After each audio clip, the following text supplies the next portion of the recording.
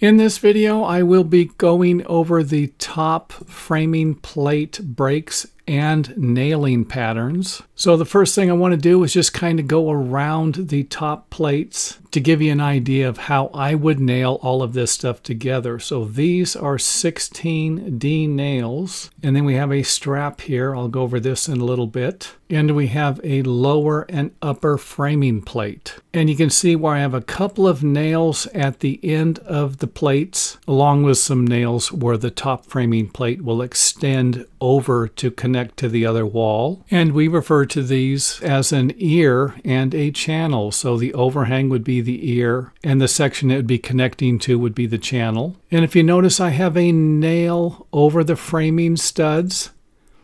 You can see it better right here. And what this does is allows plumbers and electricians to drill through the framing plates without ruining their drill bits. And if you're going to be doing your own electrical and plumbing, you'd better pay attention to this one. And I've never found an exact code for a nailing pattern. We used to just put our nails about 16 inches on center and use one nail. And then we would use one nail kind of in the center for 2x4s, and then two nails for 2x6s. And you'll see a pattern of that here in a little bit.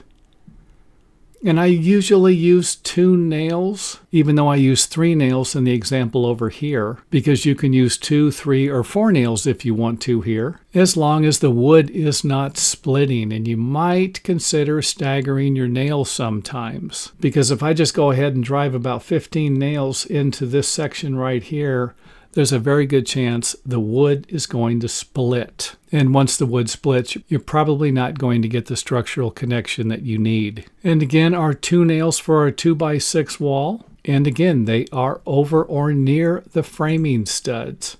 They don't have to be exactly over the framing stud, and I don't do that because I don't want to hit the nails that are going from the lower top framing plate into the wall framing stud, so I like to just move them over a little bit. And if you know for a fact you're going to have plumbing going into a certain area, then I would advise you to adjust the nailing patterns for that also. Now I have a strap here, and this is a pre-made strap that I have for my modeling project. You're going to want to have the middle of the strap over here and not over here. And of course, the reason why I installed the strap in the first place was so that I could have my 4-foot framing plate break work out with the wall framing. Now, what I would have needed to do in order to have the ear or the top framing plate connect to this wall here instead of using a strap would have meant that I would have had to have moved this over to here, or at least 4 foot away from the break. And the breaks I'm referring to in the wall framing plate is the horizontal distance between the break in the top framing plate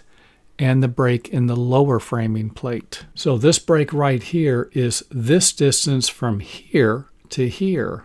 The next break would be from here to here. So the framing plate breaks that I'm concerned about are going to be this one, this one, this one, and then this one, and then this one and this one, and then this one over here. But you can see where the lower wall framing plate goes all the way over to here. And I would just need to extend it over to here somehow. But in order to do that, I'm going to need a longer piece of lumber. And if the distance between here and here is more than 8 feet, which it doesn't look like it is, then I could always have a plate break in the center to where I would have 4 foot from here to here, and then from here to here. Then I could have a plate go from here all the way over to here, and then extend the upper top framing plate here over to here to get the connection just like I did here and here. And hopefully that makes sense. Next up, let's head over to the corner. I'm just kind of giving you some ideas again on how I would attach this stuff together. And I have met framers who use one nail in the center like we would with 2x4 on the 2x6, and then every once in a while they will use 2 nails. But again, I haven't found any nailing codes for that. So if you have them, feel free to share them with us in the comment area. And now would be a good time to point out that in some areas this